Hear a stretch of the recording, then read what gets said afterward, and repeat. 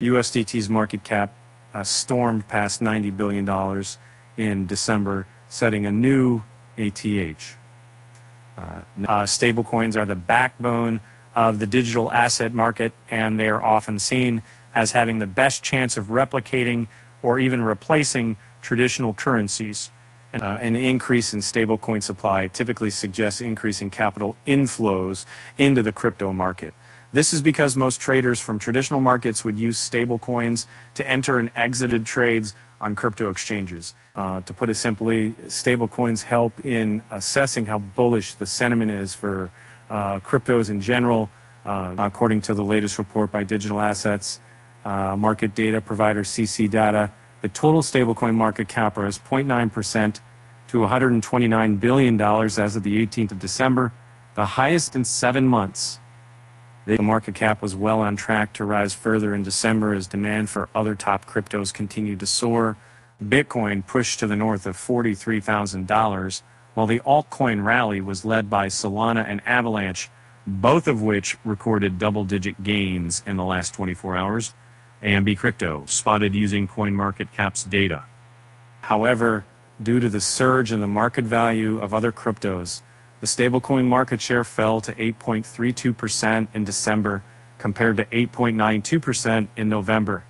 The demand for stablecoins on centralized was also reflected in the surge in trading volumes on centralized exchanges. As of the 18th of December, $557 billion in stablecoins have been exchanged throughout the month, with the figure anticipated to surpass November's total of $782 billion. Being the largest stablecoin, Tether is considered a bellwether for stablecoin sentiment in the market. The SET's market cap stormed past $90 billion in December, setting a new all-time high. With the latest move up, the king of the stablecoins recorded its 4th straight month of market value growth, and that's right, it is. When the American sellers made date in the community, winning those bears analysis, we more genuinely, in fact, we felt that the USDT solidified its position with more than 70% market share, the highest since January 2021. Meanwhile, the second largest stablecoin, USD Coin, stagnated. Its market cap is hovered just above the $20 billion mark in December.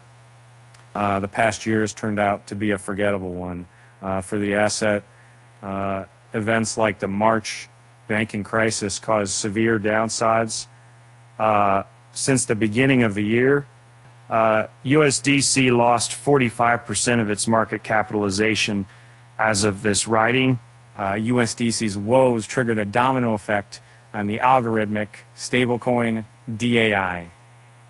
This was because USDC formed the majority of its collateral reserves.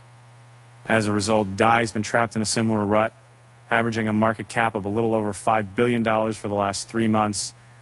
The report also drew attention to the emergence of First Digital USD. The Binance-backed stablecoin has taken giant strides since its debut on the exchange in July. As shown below, the market capitalization of the FDUSD has nearly tripled in the last 3 months, reaching well over $1 billion at the time the report was issued. A big credit to the rise goes to Binance's popular zero-fee trading program, which slashed maker and taker fees for practically all spot trading pairs. Saying that, interestingly, Food scooped a big portion of the market share from another Binance-related stablecoin, Binance USD. The USD's growth trajectory resembled a child out there. Note that BUSD was in a phasing out stage, with Binance dissociating from the assets since regulatory concerns surfaced earlier in the year. All said and done, the overall value of stablecoins has failed to increase appreciably despite the market pump. The $129 billion market cap, as highlighted earlier, was still located in comparison to $139 billion in December 2022. Moreover, in one of the recent articles, AMB Crypto highlighted a rather slow flight of stablecoins towards exchanges lately. This gave rise to theories that the ongoing rally was not powered by capital from the traditional market,